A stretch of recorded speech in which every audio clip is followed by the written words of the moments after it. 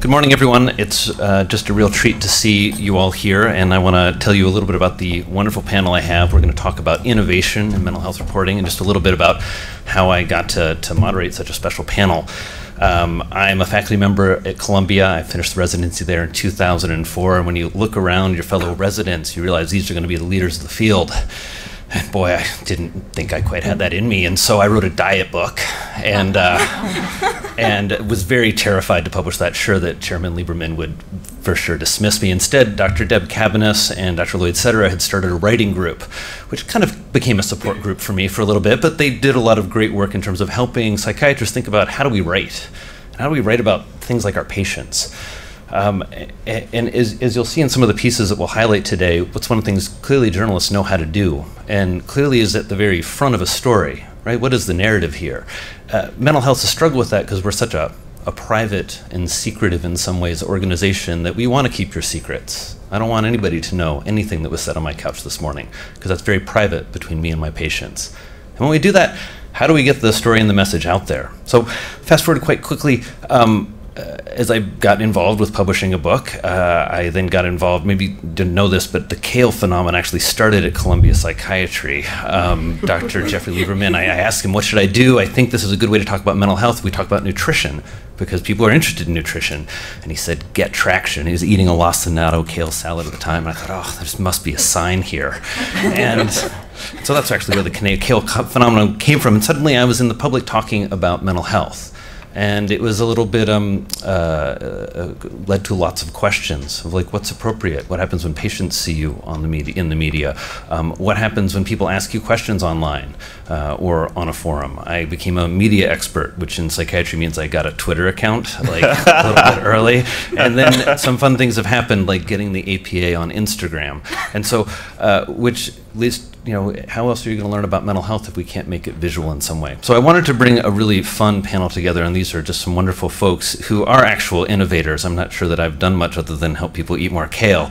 But I do think there's a lot of innovation happening, and clearly more needs to happen as you think about what have we talked about this morning in some ways. We've talked about how mental health relates to mass shootings. I think about where do we see mental health in the media? Mass shootings, celebrity suicide, and maybe if there's some really exciting new thing like to treat treatment-resistant depression. And to me, those don't match the stories that we see on our couches every day and we see with our patients every day. The very human stories are happening as people are struggling with mental health. So let's talk about this wonderful panel. So we've got two top-notch next-generation reporters who are innovating as they're thinking about mental health. Sarah Smith is a Carter Fellow. All of you know what that is, but an incredibly esteemed position focusing on mental health journalism. And on top of that, as I was speaking with Stephen about her, he remembers first phone call conversations with her when she was a college student at Penn, saying, how do we cover suicides on a college paper? How do you do that? You know, we're struggling here, lots of folks with graduate degrees and professionals, how do we do it? But how do you do that as a college student? And I just love her reporting. You should definitely check out the story about Tyler Hare if you think that you're within a mile of dozens and dozens of forensic psychiatrists who could help treat this individual. Instead, he's spending 3 years in jail with no treatment. She's now in Houston, reporting in Texas, and it's really a pleasure to have you here with us. Taylor Eldridge, another reporter. These are disciples of Meg Kissinger, but a hardcore investigative reporter, but looking at the criminal justice system as in mental health, which, as many of you know, that is where there is a lot of mental health need and not a lot of mental health care. And also talking about, I love this, she has a story around what happens when police de-escalate. What happens when you know someone is trying to die by suicide at the hands of police? And just both of these journalists, to me, illustrate what we don't have in mental health, the skill set we don't have of how to tell such compelling narrative and stories. But they're both very well published. Taylor also will talk about in another moment when we get to our first issue of Is Self-Disclosure Innovation? Hit a home run in one of her first pieces in The New Yorker, what every graduate student dreams of, and in that she discloses about her time on an inpatient psychiatric ward. It was a piece that instantly, when I read it, took me back to my time as a resident there, and it's just really a pleasure to have you here. Vania Manipod is a fellow psychiatrist. She, I believe, is the most famous psychiatrist on Instagram, at least in my opinion she should be. And what does that make her? She's an influencer. She inspires hundreds and thousands of medical students to think about mental health as a profession. And she discloses herself. Like, here's pictures of her with, is that your niece? I've seen Vania's wedding dress. What does that do to her? She's also a clinician. What does that do between her and her patients? That's brand new. And that's always been against the rules. You're not supposed to know about me. Well, then how do you influence social media if people don't know about you? And then Dr. Ali Mattu, a psychologist here at Columbia in the Q Card Clinic, and as you can see from his banner, a wonderfully effusive psychologist around, and has a YouTube video, The Psych Show, in which he educates people. And I encourage you to check these videos out, and I want to hear from Ali about Dr. Mattu, how this affects his clinical practice, but also the inspiration between this. So, inspiration for this. So, I want to start with self-disclosure, and I'm going to come and sit down. But Taylor, I want to talk with you first, and I want to you, as I said, hit a home run, and you're suddenly launched into the beginning of a career where you're both writing about very real mental health issues and also sharing some of your personal experience. And can you tell us a little bit about? I mean, first of all, do you think self-disclosure is an innovation in any way? And how that has been for you? Yeah, I think it can be a very simple tool for innovation. I feel like historically journalism has been about, this elite group being the neutral arbiters of the truth for the rest of us, covering the others. And I think being able to, as a journalist, say, I've also been a patient. I've also had these experiences involving, losing people to suicide, and my own experiences with inpatient care just bridges that gap between doesn't otherize people anymore. And I think for me, it's also a method of transparency. It's clear why I cover the things that I cover. I care about criminal justice because I've had particular experiences with criminal justice, and I care about mental health because I've had my own experiences with mental health care. And I just feel like as a writer, allowing my readers to know, this is the source of why I care about these issues, really lends an authority to my work. And I think in particular the New Yorker piece was something that it was a story that I'd been trying to tell for a while. I didn't start writing it until 2 years after my friend had died. It was that difficult for me to face. And I realized, if I'm writing around it, I was writing stories about hospitals and doctors, but it took me a long time to be able to sit down and say, this thing happened to me. I experienced this thing. And I think, the way I think about it is if I'm not able to acknowledge my own experiences and write about myself, how can I go and tell other people's stories? I need to be honest about my experience before I can be honest about other people's. And I think the New Yorker piece, at first it was scary. It was like, this is my first piece as a journalist. I'm young, am I going to put on my resume that I was hospitalized? Like, that seems like, that seemed a little wild to me. But I think it serves as evidence that I am serious about writing about difficult things, that I can write well about difficult things, and I'm not afraid to, tell hard stories. So I think self-disclosure as a journalist can be a really powerful tool. A world where you can disclose you have mental illness, to me, sounds like a world without stigma, which is, I think, one of the hopes that we all have comes from our meeting today, at least getting moving towards that. I have a patient who's a psychiatrist, and she is at a major medical center here, and gave my number to the person she interviewed with, who's a psychiatrist. And I said, what do you want me to do? And she said, I just want you to call her up and check in. I asked her to call in and check in with you. So I thought this was maybe strange, maybe medically, legally odd. And I called up the psychiatrist. She said, it's so strange. In 30 years of interviewing and hiring psychiatrists, I've never had a single psychiatrist disclose to me that they were in clinical treatment. Sort of strange, right? Even in our own field, I don't think we do a good job of that truthful authenticity.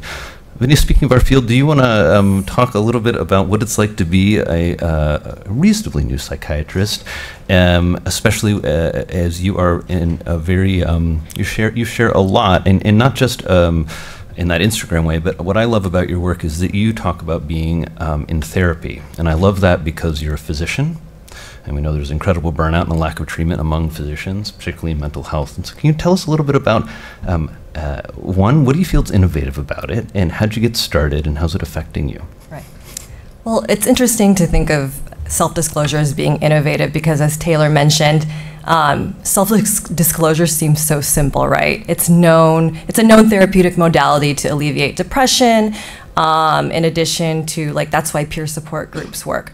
But what is innovative and really powerful is when people in these idealized, like, professions, like me being a psychiatrist and a physician, and now you see more like athletes coming out and being open about being in mental health treatment, that in itself is innovative.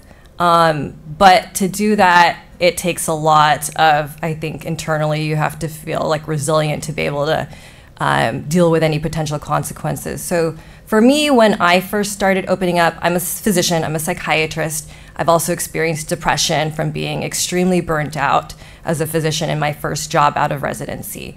And what helped me was being in therapy. So when I was in therapy, I thought, gosh, like, this is helping me so much. Why aren't we talking about it? And obviously there's potential negative consequences that we as physicians might experience from being open. But for me, the power in being open about it and being a psychiatrist and showing also my patients and the general public, like, look, I might treat mental illness, but I also struggle myself. So I found that the potential amazing things that could happen, such as breaking stigma, was well worth taking that risk. So the balance is pretty hard because I'm in a unique situation because I can have these boundaries and also know how much is okay to disclose. It's kind of like when we're in session with a patient, we have to decide, okay, am I going to disclose something, to you about myself? Is it going to help you in any way? How will they perceive it? So, and could it be educational? So that's kind of the same process that I utilize when I'm deciding what to share. So I wanted to share, like, my niece, super cute, it helps me with mental health, my own mental health, a sense of connection. So these are things I feel comfortable sharing, and I think the general public might appreciate and realize I'm a person, not just someone who treats mental illness. Can I just add one? On that same vein, I think as a journalist disclosing my experience, I was just hoping that it would also be helpful for other people who are writers. When my friend died, it was a very isolating experience because I was at Yale. We didn't talk about mental health, like, you were on it 100% of the time, and it was such a painful experience to be isolated in my grief and try to process this, but also be very productive. And I think as journalists, we can be isolated. We do these difficult stories, and it's really, journalism is hard work, and I think being able to say, I'm experiencing this grief right now, even in the midst of my work. I just wanted to open up that, like, journalists can go to therapy too, I think we all need to. But yeah, I think just ending that stigma around sharing that it can be hard to do this thing called life. It's always been fascinating to me, coming from rural Indiana, where we don't talk about mental health, to New York, where, like, all the smartest, best people are all in mental health treatment. And and it's like, when you go to Columbia, it's like assumed. Like, if you're going to be a good psychiatrist, you go into treatment. I think it's in some ways one way that, I wouldn't say we perpetuate stigma, but, like, I call it supervision. And so, it's less stigmatizing as opposed to, like, no, I'm in there for treatment for, like, these really big issues. Dr. Mattu, you are an active practice, and you're posting videos in part inspired because of your patients. Whereas most people think about doing media as something they're kind of terrified their patients are going to see. Like the patient who came in yesterday and showed me that his girlfriend had found a picture of me with my 2 lactating goats with my arm around it. That was a awkward moment. But I don't think you post that kind of stuff online. And so I'm curious how it's been for you, and especially how an academic institution thinks about you in terms of content creation. If I do post a video about lactating goats, I think that would get a lot of hits. That'd be a great thumbnail. Well, I'm struck by a few things. One is the shared isolation. I think all of us work in a field where I feel very isolated in my job. I might, on a slow day, I might see 5 patients. On a very busy day, I might see 8 patients. But it is very isolating. I have very limited contact with my colleagues and limited opportunities to check in and say, how are you going? I was at a science writers conference a few months ago, and that was the one thing everyone was talking about, is isolation and burnout. So I definitely resonate with everything everyone is saying here. I'm still terrified to post every single video. What do you get worried about? What's going to happen? Is it, how are people going to see it?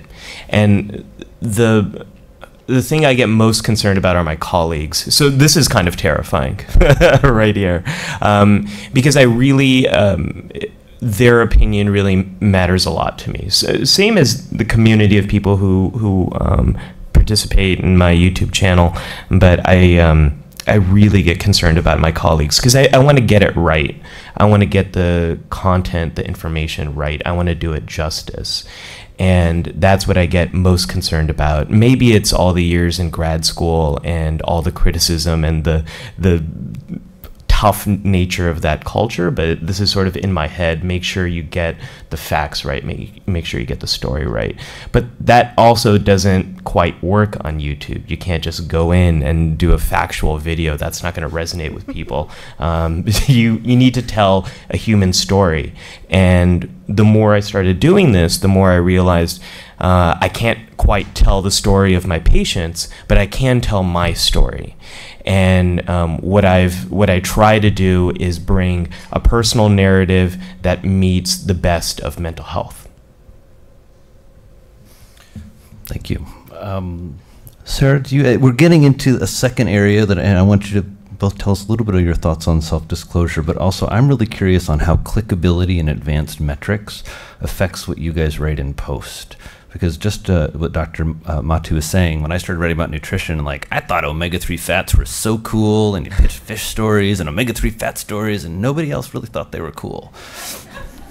That's not a good story. Telling a story of a patient, they don't say, do you have a patient we can interview? Do you have a patient story? Did you have these omega-3 fats? What are they? Did they affect your life? And so how do you think about that desire to get it right, which all four of you have, and then that desire to, now we really know. It's not just it was on the front page, it actually got like a bazillion clicks. You actually probably know for your organization how much money they made in the ad space outside in the margins of your pieces. So 2 questions at once, but I'm sure you can handle that. Can I? You can. Is this working? Now it's working. Full disclosure, had I known that you were the reason I bought these god-awful kale chips for $8 at Whole Foods, I would not have been on this panel. See, I just hear this as a clinical opportunity for another kale consultation on how to make good kale chips. Regular kale is Olive good. oil, Homemade salt. kale chips are good. Right there. I bought this one bag, and Exactly. You It can does. see the error in your ways I'm a buying kale journalist. chips. It's like, I'm a journalist. I can't afford $8 kale chips that are disgusting. Let's be very clear on this. 2 questions at once. Beginning on self-disclosure, I actually think of it as a reporting tool. There are things I tell my sources that I would never tell people in this room on this panel. And I think as a reporter, I think Taylor really hit it on the head. There's this impression that we're this elite group who is detached from everything we're writing about. And then I put myself in my source's shoes, and we're asking people in the kind of journalism that we do, like, please relive the worst moments of your life for me. Relive it again and again so I can ask you more intimate questions about it, so I can fact check it, because, you know, we like facts too. And the hopes that something good might come out of you being re-traumatized. And to get someone to trust you, I think you need to trust them too. And I know that's not your traditional New York Times button-up reporter approach, but I think it's becoming one that's more accepted. And I just really see it. I see journalism as, in its essence, relationship building. And I think you can't do that without self-disclosure. So that's the first answer. Now we're going to talk about clickability, and that word makes my head explode. And if you have a 7-second delay on this, that would be good. I'm going to try to not swear, but I cannot promise you anything. I think depending on what news organization you're at, it's always something that some of your bosses are going to want to see. And study stories are, and the smart stories and the stories that you hold back because maybe the guy who shot up the school actually, it's more about domestic violence than that he was just plain crazy. That's not sexy, to put it mildly, and that's kind of been the trend in many news organizations, is we just need that one headline. And I think as journalists, that takes educating people, educating our newsrooms, and just I almost swore, but I caught myself, a lot of self-advocacy and saying, hey, if you want to do this, you can, I won't, because this is inaccurate, this is sensational, this is not advancing any real narrative. And then let me tell you why what I want to do, the longer piece, the more sensitive piece, is the important one. And maybe I am 26 years old and idealistic, but I still think that if it's really, really well written and factual, people are going to read it. And they're going to read it more than the one that is super clickbaity, and it's going to stay with them, and that's the one that's going to affect change. And that's, I think as reporters, we need to know how to sell editors who might not know as much about it, and for me, that's always been the sell. Clickability? So I've been lucky enough to work for nonprofit news organizations where we didn't have to rely on ads and things like that. So how many readers or eyeballs were on a piece was a little bit above my pay grade in my jobs. But you brought up something and I totally lost it. Right, but so even like thinking of the stories that I'm able to convince my editors to let me tell, being in criminal justice and, the intersection of mental health, the question is always, why should people care? Why should we care about prisoners? Why should we care about whether prisoners have access to quality mental health care? And so really working to report out enough information or getting access to people in a way that I can say, this one person to me is enough to write about. Like this kid is in prison because there's no beds in the state psychiatric hospital. Mm-hmm. This person is incarcerated because he can't find care. And so for me, I feel like there was a story that I wanted to do for a year when I was with the Marshall Project that just, when I first pitched it, they didn't really see the news value, but then I was able to, keep in touch with those sources, and it was one of my final pieces with them about, there were patients in New Hampshire who were being transferred from a hospital to a prison simply because, the hospital didn't have room, which is I was just this is, these are, I feel like people will read this because I don't even know how you can, learn about this and not be, feel some kind of emotion about it. And then to speak to something Sarah said, for, going back to my New Yorker piece, right, I made the mistake once of reading the comments on the Facebook post. Never read the comments. Don't, it's a messy place. But there was someone who disagreed with the way that some of the staff were portrayed in my story. But, I don't disclose that my friend passed away until the very end of the piece. And she knew that. In her comments, she was like, I'm sorry for what happened to your friend, but, these are bullet points of what I think was wrong with your story. And what hit me from that was, she read the whole piece. Even if she disagreed with it, it was well written enough and, contained enough narrative or whatever it is that keeps people reading that she finished it. And I think even, it can be hard to talk about clickability, but just writing pieces that are compelling enough that people stay with you through the whole story and make it to the end is, something that I really strive to do. It's interesting to hear the similarities in some ways between our fields, which often sometimes it's just nice to hear. I mean, that you guys are isolated too, like us. So loud. I'm really curious for the clinicians, right? It's we are judged on the patient clinical hours we see or the academic papers we write, but you're here because you have following. And I'm wondering how that, Dr. Mattu posted a great video, is this bad CBT? And I like instantly clicked on it. And I was like, am I doing bad CBT? And I watched the whole video just to make sure I wasn't. I probably am. But how does this influence the two of you? It's a blessing and a curse. And I can talk about the more cynical side, and I can talk about the aspirational side. Let me lean into the aspiration first. So, and we'll bring the cynicism, we'll bring up the caboose.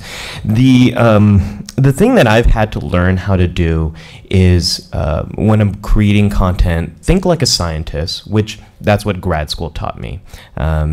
And then feel like an artist. That's the storytelling part. That's the human part. That's my story that I'm bringing in. What I've had to learn through YouTube is how to construct like an engineer. There's this great idea in engineering of failing fast and creating something, getting it out there, learning from the data, revising and rebuilding.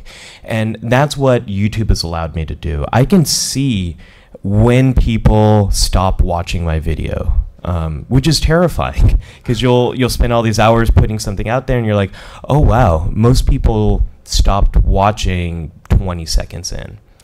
And what you have to do then is do what you just did, is you find the most interesting part of the story and you lead with that. Something that Derek Muller on the YouTube channel Veritasium calls lead with awesome.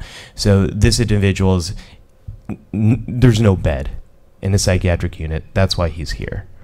Like, that is the most interesting part of that story. So you lead with that, because when someone's watching one of my videos, YouTube, they want you plugged into the ecosystem. They're recommending other content on the side that does really well, and you're competing with so many different things. So if you don't pull someone in the first 5 to 10 seconds, they're gone.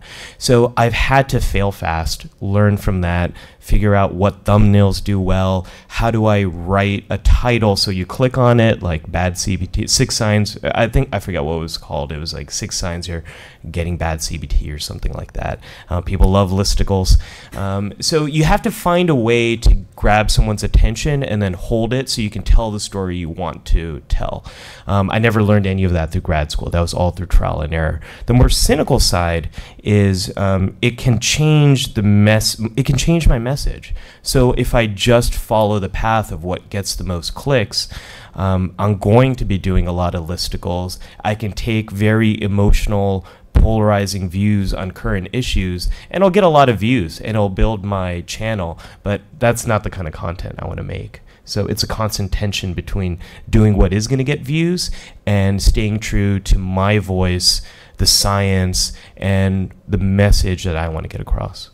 We've talked something about journalists kind of getting some nuanced knowledge about mental health. Many of you journalists in the room already have that. But what do you think is being done or should be done in terms of mental health clinicians who want to create content? Because it feels like some of those basics that you're learning and having to learn yourself are things that our colleagues in journalism and media, like the engineers, know a lot about. Yes.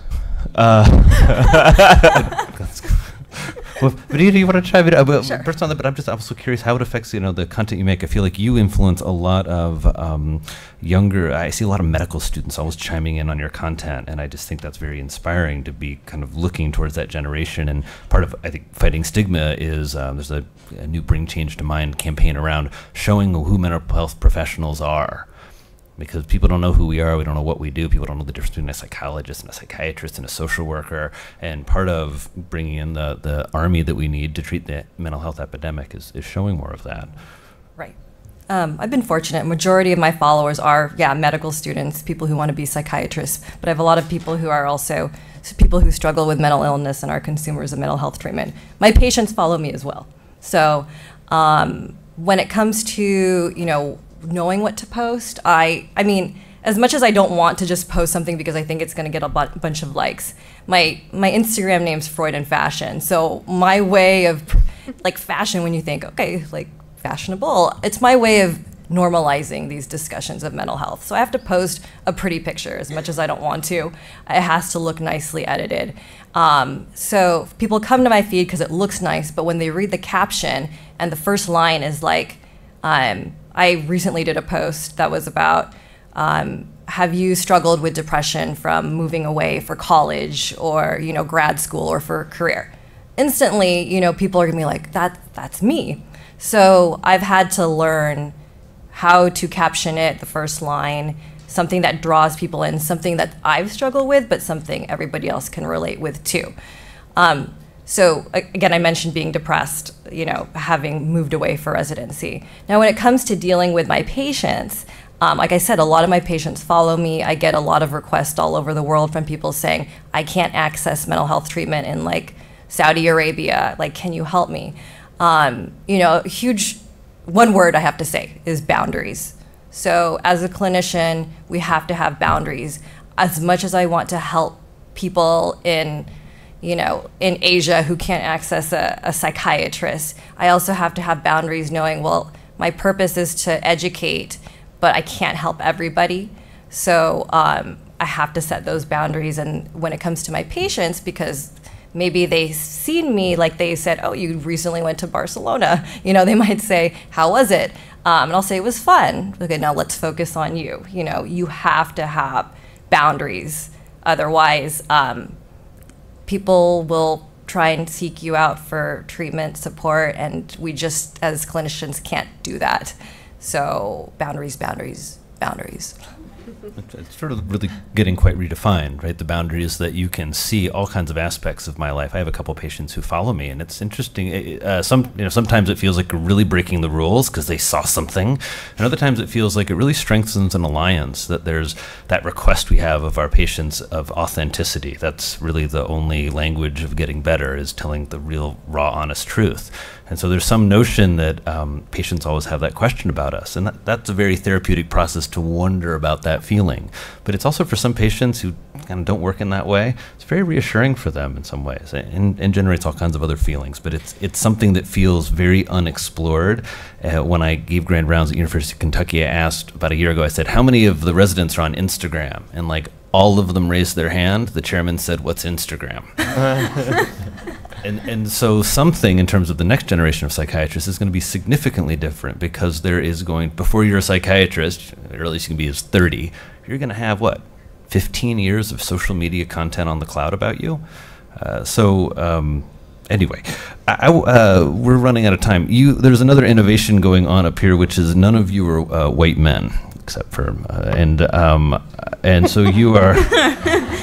I think that's I think that's good in all kinds of ways. But and I mean that very sincerely, that you also represent cultures and groups that do not traditionally have access to mental health care or talk about mental health care, ranging from the population of men, right? We all hear that great statistic that men get depressed half as often as women, but gosh, there's that other sticky statistics that they're 4 more times more likely to die by suicide. So I just, as we're finishing up, would just love some of your thoughts on diversity in mental health reporting and what's changing. Well, this is also tied to self-disclosure. I think it's so important for me to model the type of change that I want my patients to do, or they want to do, and I'm trying to help them. It also gets to the field and students coming up and other professionals. I want to show the type of behavior and professionalism and giving away psychological science to the public. I have to model that. And the thing that I haven't realized, this is going to sound so corny, but I think the thing I didn't realize when I was getting into this is you also become a role model for other folks out there. I was at a conference once, and a young South Asian graduate student came up to me and he said, "I've never seen anyone who looks like me who is doing what you're doing." And I've had teachers who say, I play your videos because I want I want my undergrads to see that all psychologists are not white males, because that's what they're getting in their textbooks. So that's a lot of pressure. So I've sort of fallen into that role without really realizing it, and it brings a gravity and intentionality to what I post. So on Monday, I posted this video about perfectionism and how I avoided making videos because I had this fear of failure. And the comments and the reactions to that have been so supportive and so healing. And a lot of folks have mentioned, you know, I've been dealing with this myself, and it's just so encouraging to see that you're dealing with this too. So I'm going to stop talking now because I don't have a good answer, except it makes you very intentional about what you post. I think part of your answer is that professional isolation in some ways gets combated, that you, while you are alone, as many of us are in clinical practice, there's this other community that you have that supports you. I mean, as you said, there were healing comments, and it's just, I don't know, something new there, it feels like. Taylor? Yeah, I think journalism is struggling with diversity right now. I mean, I think we're moving slowly towards reflecting the communities that we cover. But I mean, I think it's something I think about a lot, as, you know, I'm often one of very few people of color or Black people in a newsroom. And so to also have this, like, you know, I talk about my mental health treatment pretty openly, but also to be often the only Black person in the room can be even more isolating. But yeah, I think about, you know, trying to be the person that I needed when I was growing up, like who I wanted to see write stories about me. And so we know when I'm asked to do panels and things like this, I always say yes, because I want people to see, you know, there are Black women investigative journalists. You know, Nicole Hannah-Jones exists, right? But like, there are more of us out here, you know, and she's amazing. I love her. And I also, when it comes to mental health treatment, I would love to see more diversity on the other side of the couch, I guess. Because I think for me, that's also something that's interesting. You know, when I had a therapist who was a person of color, it was like, we could talk about things without me having to really break down structural racism, you know, which is like just extra work on my part. So yeah, I think diversity is essential. I don't know that I would call it innovation, because I think it's critical to the future of both our fields. I would agree with Taylor. Diversity is not innovation. Diversity is something that both of these fields have been lacking and really need to make up for. That's not innovative, it's just necessary. So my answer to this will be in an anecdote about my most recent project, which was sex abuse in a fundamental Baptist movement in which they shuffle the perpetrators around, kind of like the Catholics do, in short. And so I'm a woman writing the story. Most of the victims are women, and you can't talk about rape, trauma, without understanding mental health and trauma, especially as you're working with these sources and they're like having flashbacks on the phone with you, which was extremely isolating. And I wish somebody at my paper had known a little more about mental health. But this story was edited by 3 men, 3 white guys. And not hitting all white male editors, had great ones, but there was this one point where one of them asked me, so this isn't cool, but why don't you have any exclusive cases from like the last few months? It's like, okay, let me lady explain trauma and rape to you. And I think having more voices, maybe had there been another woman in the room, like we wouldn't have had to have 3 conversations and have me write a 3-page memo about trauma and the process of trauma disclosure. It's important in shaping our stories, it's important in shaping our coverage, and I think it's, if you are someone who's not a white dude and you have really bad experiences as a young person, it'll just kick you out of the field. And I think that's the worst possible outcome. Can I add really quick? Of course. Okay, so it's well known in research that minorities don't seek mental health treatment, and also that especially women of color do not seek mental health treatment. I recently had to write a piece about my experience in therapy, also being, you know, like, I'm Filipino, we don't seek treatment, really. I had to write a piece about that, and I looked up articles trying to find, like, what's been written about it. And I only found a few about, you know, why minorities don't seek treatment and why they don't get help. And so I just wanted to bring that up. I would love to see more of that, because I think it would break stigma and encourage more people to want to potentially go and utilize the resources they have. Thank you. I think maybe the innovation we need is how do we get more diversity faster, sooner, now, in both of our fields. We have, thank you both, all, and we have some questions, it seems like, and I think it's time to move to questions. So we talked about boundaries. First of all, this was a great panel, and thank you so much, all of you. And I think we think a lot about boundaries with regard to the mental health practitioners, but also for the journalists. While I agree entirely that a little disclosure is a very good thing, what does it do to upset the balance? You know, when you are working on a story and you kind of fall in love with the sources that I don't mean romantically, but you know, they're sharing with you their very tender or intense experiences, and you share a bit with them to be a part of the discussion. But at some point, you're not their friend and you're not their therapist, you're a journalist writing their story. So how do you deal with that? Very carefully.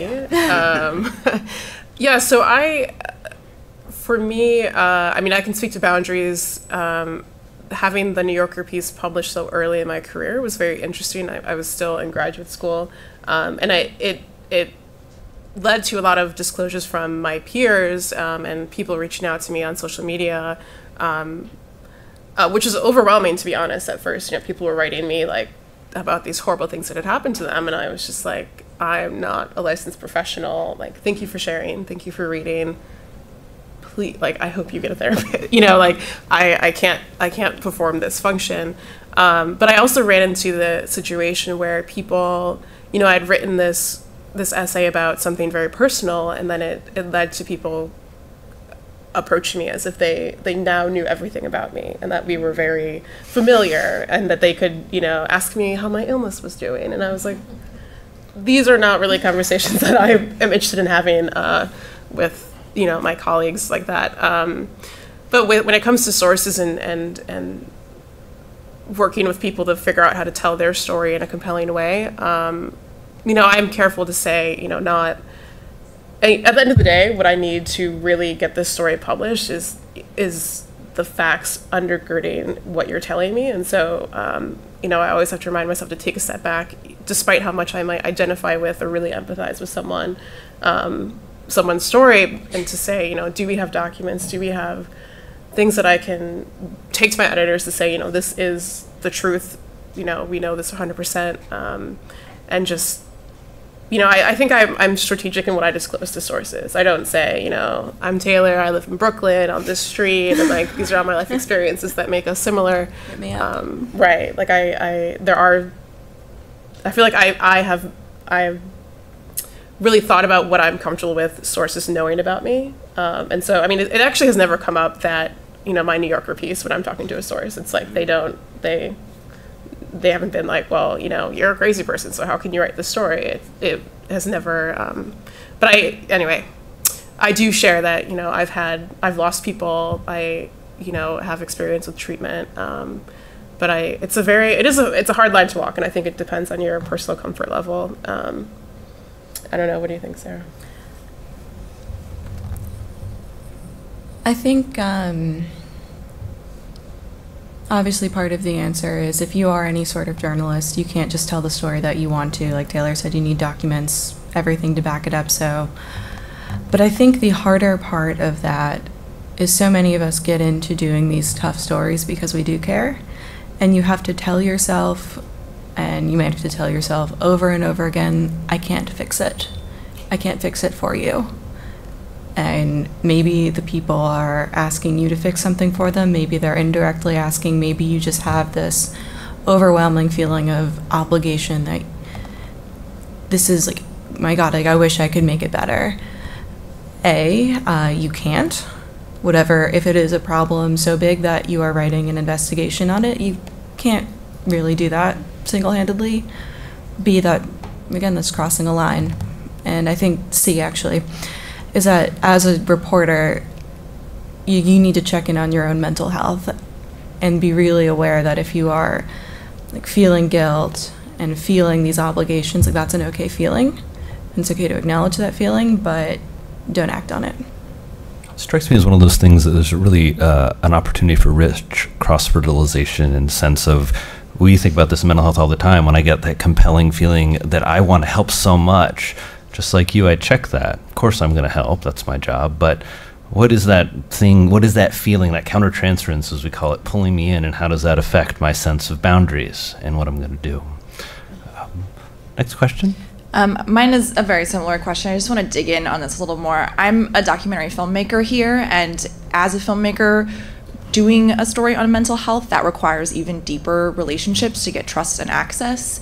And when you're working with somebody over the course of 9 months to get that story, it's really hard to set boundaries, and then sources really do kind of start to see you as a therapist because you're around all the time, and that is not my role. I'm a journalist. So I am wondering how you have those conversations with your actual sources who are giving you all this access, who you're building a tremendous amount of trust with because you're literally filming their life. How do you navigate that? How do you navigate those hard conversations? I just have a quick story that might relate to that. So the pieces that I do tend to take not 9 months, although the one I'm doing now is going to take a year. But, I had the experience of this. I was writing about dental care in prisons, and there was this woman who had lost her husband. He was in prison for 6 years near the end of his life, and she experienced this very painful loss. And she was amazing, an amazing source. She was giving me all these documents, she was giving me his medical records and talking to me constantly. And then the days leading up to the piece being published, my editor decided to cut her out of the story. And so to have that phone call with her afterwards where I answered my phone and she goes, "Taylor, what happened?" She had shared all of this, her life with me, really. And so it was probably the most uncomfortable phone call of my life. For me, what I try to prioritize when I'm interacting with my sources is that I'm here to listen and acknowledge what you're experiencing. And I have to limit myself to that. I can't, like Sarah said, I can't fix it as much as I would like to, end all human suffering. My role as a journalist is to say, I see you, I'm listening to what you're saying, and this is painful. And hopefully, at the end of the day, we're going to be able to put out a story that shares your experience, in hopes that it will change things in the future. But also being honest, I had to explain to this woman, my editor decided to go in a different direction, but I still tried to make her feel valued and really let her know that I appreciated her opening her life to me. We'd been talking for months before the story, and then for this to for that to happen was really frustrating for me as well. But just kind of trying to just repeat to myself that I'm a listener. I can't let myself get more emotionally invested than that. It's really hard. I can't imagine having to film someone instead of just talking to them. But so I'm queen of the 9-month projects. I feel you, to the point that it's a joke amongst my friends. And I did one of the piece that was on the screen about that kid in Mississippi ended up being a documentary. So all the kudos to you for getting people to agree to go on film. That was the hardest thing I've ever done. My way to handle it, I'm very upfront in the beginning. I'm a journalist. This is what I'm going to want from you, and the process goes like this. We're going to have a first interview. I'm going to talk again. I'm probably going to have a bunch of questions that I forgot to ask upon rereading the transcript. We're going to fact check. I can't promise it's going to go in. Here's what I'm going to need from you to make this work. and I think journalism for a lot of people that are not journalists is a very opaque process, when actually I think it's extremely straightforward and easy to explain to people. And I think if you explain it in the beginning, this is the process, here's how it goes, here's some ways it might go, bring them along with you in that professional sense, I think that makes it a lot easier. Something I'm thinking about as I'm listening to our conversation is there could be a great opportunity for us for our fields to collaborate in some type of psychological first aid training. What do you do when you are working with someone on a phone call, a source that you only talk to? Somebody was on the phone with me having a flashback and hyperventilating, and I was like, I am not prepared for this. I don't know what the heck to do right now, and I wish I wish I'd gotten training. Yeah, there are, for those of you who are interested in learning more about that, there's a number of organizations that do psychological first aid training, but I think this is something we should do something about this, because you all are dealing with a lot. You're on the front lines of a lot of stuff. It also feels like some of those basics that we do in that initial stages of treatment, right? We set boundaries, we set expectations, right? We talk about some of the process that's clear and the process that's not, and then also your experience, that as you make more documentaries, you'll see this arc. So next time you see it, I think it's very clear it helps people. I tell patients when they like me, it's like, that's good for right now. What's really important to me is when you don't like me, because that's really when some really good work often gets done. I want to take a few more questions if we can. Sure. Hi, my name is Ashley. I'm a social science researcher at Yale in psychiatry. I'm also a person who's written about my experience with mental illness and being in hospitals. And yeah, just interested in learning more about the journalism side of these things. So as a person who's a scientist and works in mental health and has written publicly about her experiences, I have a question really for Taylor, but I'd like to hear from all of you. But so there's something about self-disclosure when you have control of the narrative, when you're the person writing it, when you get to put on the nuance, when you know that these things were the critical things, and so you need to make sure those get across. And then there's the other side where you're being interviewed, and those things might not be important. They might not be in there at all. You might say something that all of a sudden is the flashy sentence, and that becomes the story rather than, which doesn't mean it's not true. It's just not authentic to the lived experience of the narrative. And so I was kind of wondering, how do you balance that when you're interviewing people? And it was glad to know that you're really upfront, kind of about this is how it's going to go. These are the rules. Those are the things. I think they're helpful. But as a person who, I want to share my story, and I have what is right now a flashy, sexy mental health story, which never happens, but I'm getting, a really innovative treatment for treatment-resistant depression, and have been approached a lot and have really said no because I'm so concerned about, now it's this sexy, flashy story, and I might say this was like a miracle, and then now I'm promoting cowboy medicine that's happening. I mean, there are all these factors, and so I'm just curious, how do you hold that all, and then also know that you don't have that ultimate power? Yes. Taylor, I'm going to ask you, because we have, I think, 5 minutes, and I want to do 5 minutes, 5 questions in 5 minutes. And so, because I think everybody wants to ask questions, so if we I want to hear the answer, but a short one.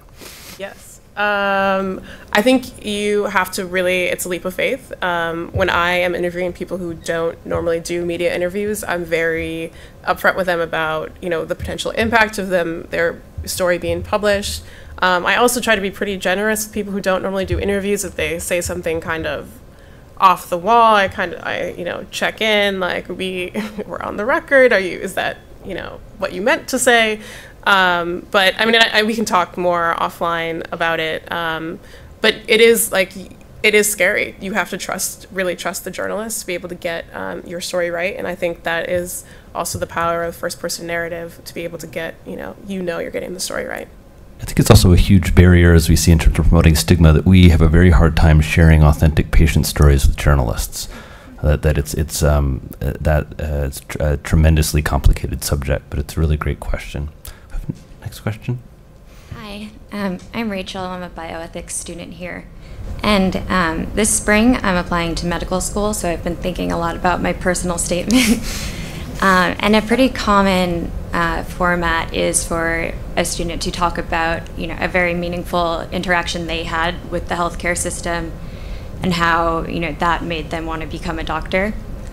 And as interested as I am in mental health, and as liberal as I consider myself, I still can't help but think that if that interaction is, psychiatric, that it would be easier for it to go, horribly wrong.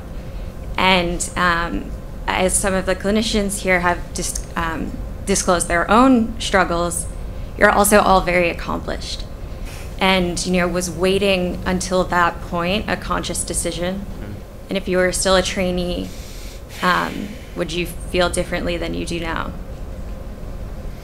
That's an excellent question. And I get that all the time, actually, from students. I've read several personal statements, and I know one I edited and wrote a letter of recommendation for, and he talked about his experience being having bipolar disorder and how being hospitalized and being in treatment actually empowered him to want to be a physician and change the system after experiencing things.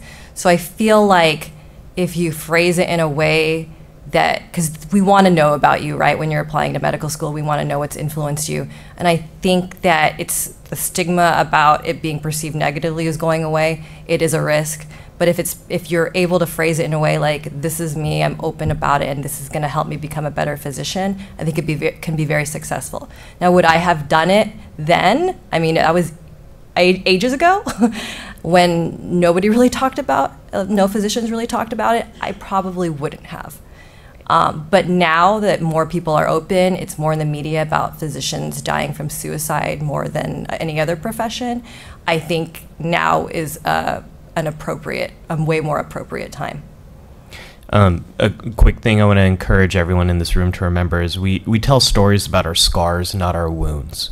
And that's something I encourage a lot of people to think about is when you're ready to tell a story, when you have context, when you have perspective, then tell your story. If you're in the middle of a crisis, if you're still struggling with the thing you want to tell a story about, maybe it's better time to wait a little bit. I told a story, or I wrote a piece about the experience I had losing my brother to suicide. And I wrote that when I was a postdoctoral fellow. How intentional was that? It wasn't intentional in terms of I'm waiting until I'm almost done with training, but it was about 5 years after I lost my brother, which is on average how long it takes people who had a suicide-related loss to talk about it. If I was a trainee now, the world is very different. NPR had a great series about a doctor who disclosed their, or a medical student who disclosed their depression in medical school. So I would look that one up to help you to get a little context on here. I think the world has completely changed in terms of how we're talking about mental health, and I would probably be more open to talking about those kind of things if I was a trainee now. Next question. Thank you. That's a great question. Hi, my name's Pooja. I'm a psychiatrist from George Washington University, and I specialize in women's mental health. This has been an amazing panel, so thank you guys all for being part of it. And it really is powerful how similar our fields are, so that really stands out to me. But I'll be quick. The one question I had for the clinicians is how do you guys deal with stigma in our own profession to social media and sort of being like out on social media, because I definitely face that a lot, and to be honest, I didn't tell anybody at my department that I was coming here for this conference. Media. So I mean, I think that fear, and I know you talked a little bit about it, but that fear is like it's real. Yeah, I understand where you're coming from. I'm fortunate I'm in private practice. I feel like I could do what I want a little for the most part. But I do get that question from a lot of people in academics. And it's hard. My suggestion all the time is if you feel like your department is supportive, because you can kind of get an idea of the culture right away if this is going to be negative and be detrimental to your career. I always say you have to gauge if you think that there's an openness around it. And honestly, that's the one thing I always say, because it could be different wherever you go. Yeah, so a couple of things. One is find your allies. I do work in a medical center, so it's academia, and there are allies throughout your department who are supportive of this kind of thing. I've been fortunate. I haven't had too many times where I've had a superior come up to me and say, this whole social media thing you're doing, it's bad. I think that ship has sailed a long time ago. The debate on whether or not doctors should be online is is over. So find your allies. The other thing is also, what's the value of it? And for me here at Columbia, there's two things that are very clear that my department's been very supportive of. Everything we're doing here, it speaks to the education arm of the university and the medical center. And so that value is consistent. And then there's also the recruitment aspect of it.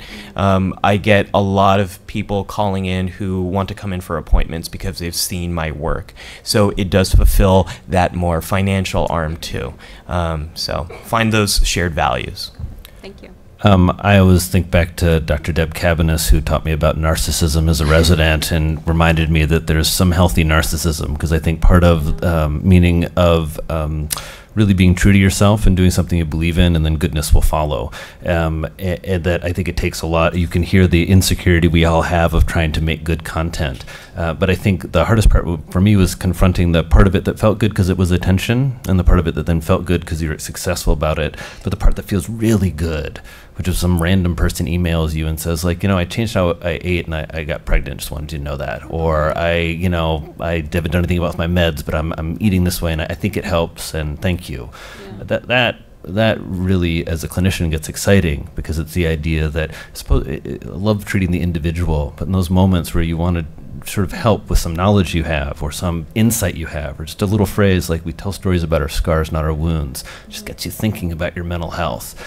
I think those moments, and sharing those moments with your superiors and sharing with your vision and ideas, I think that paves the way to do to get involved. I mean, what medical center doesn't want to be involved in social media right now? They're just a little scared of it.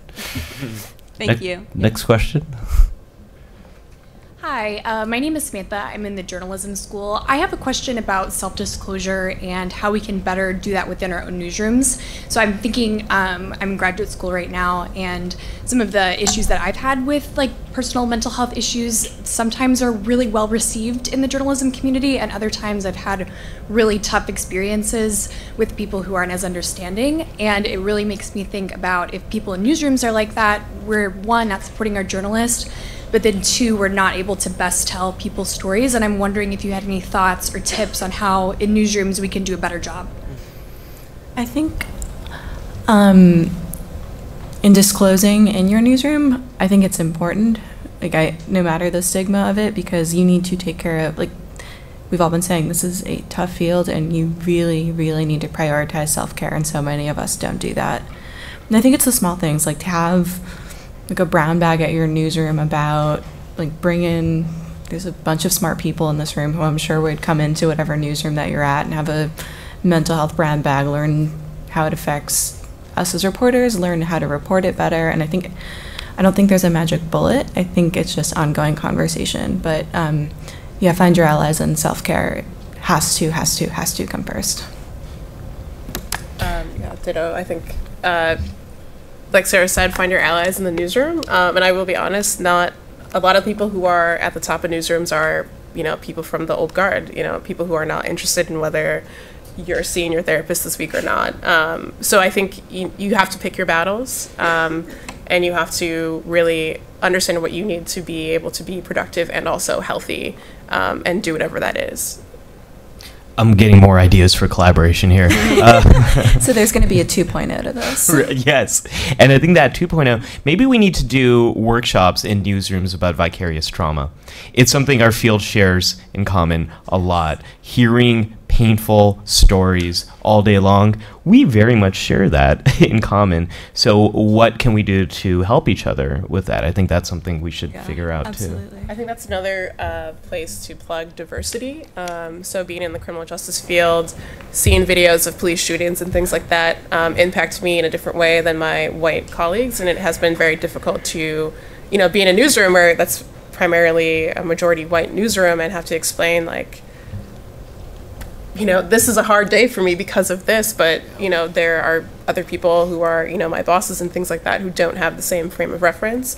So just being, I'm being honest, it's not going to be, you can self-disclose, but it might not be, people might not have, the smart might not be there. But I think it's also the question of what's the upside of self-disclosure in the workplace.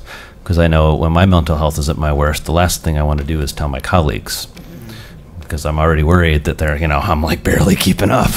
And so I think part of it is trying to understand what the upside is. There certainly is, and I think the finding, I call Dr. Sederer whenever I have problems, and he puts me in a good spot, and checking with a colleague, but also institutionally, how, finding that line between self-disclosure, which is, I think, an advanced step, and just getting the conversation going. Hey, let's talk about mental health. Hey, we've been reporting really, really hard stuff. How's it affecting you? What are those basic mental health first aid and mental health toolbox things that we all know about, right? Take a deep breath, get good sleep hygiene. But when organizations remind us of that and encourage that, I think that we're doing mental health work, even if we're maybe not fully self-disclosing yet.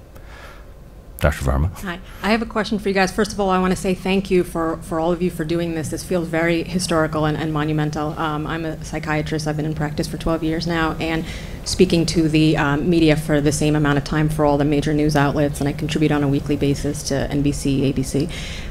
The last time I remember being at something like this was 2006. The AMA used to have a medical communications conference, and I'm not aware that they're doing that anymore, so this feels amazing.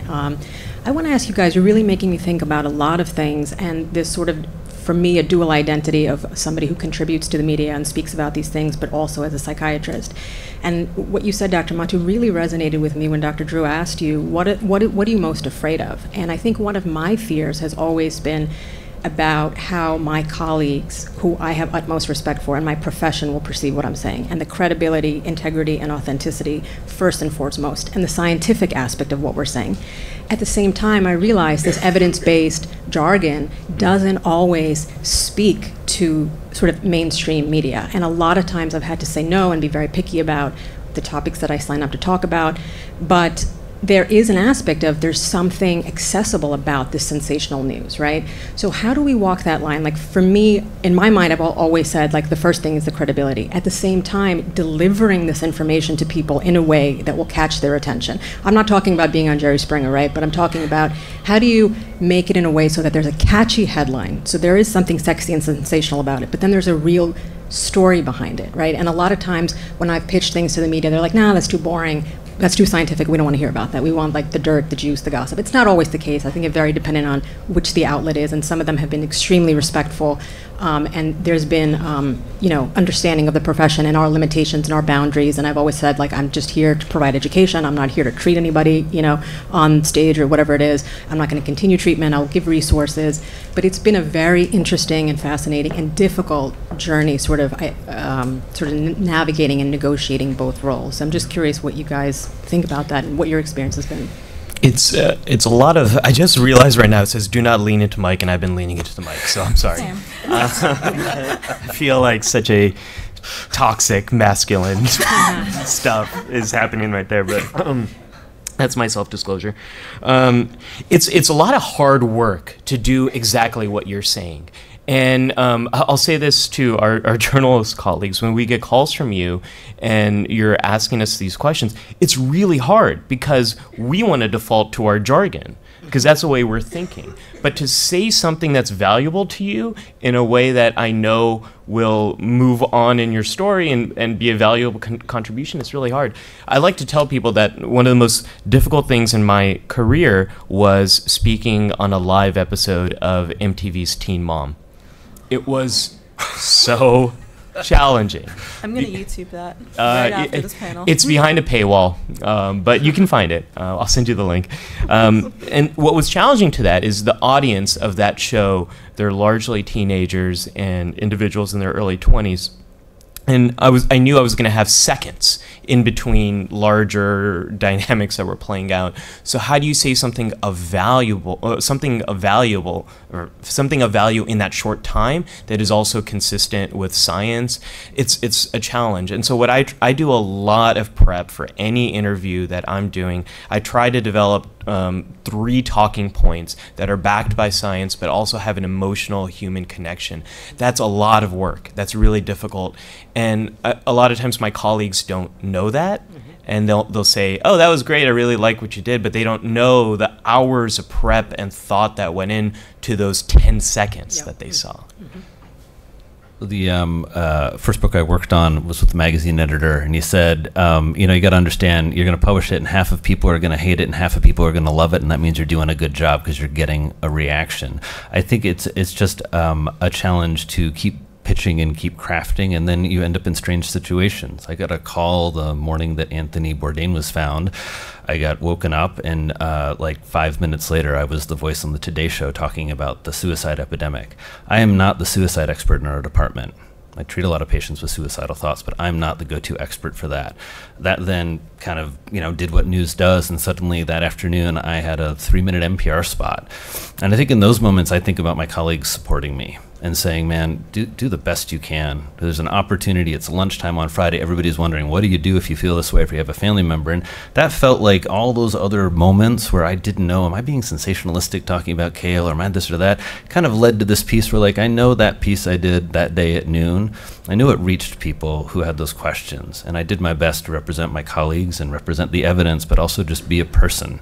But I think that's the question that we struggle with in mental health, and especially if you're a clinician, right? How much of this is, how can we really connect in the way that Dr. Mattu said, and tell that human story and still maintain credibility within our field? I think that's rapidly changing, but yeah, that's always a question. It looks like our minder is here. Sorry. I'm sorry not to get... I hate to stop this panel. Actually, I would listen to this panel all day. But people have to go to the bathroom. So thank you, first of all, to this panel, which was amazing.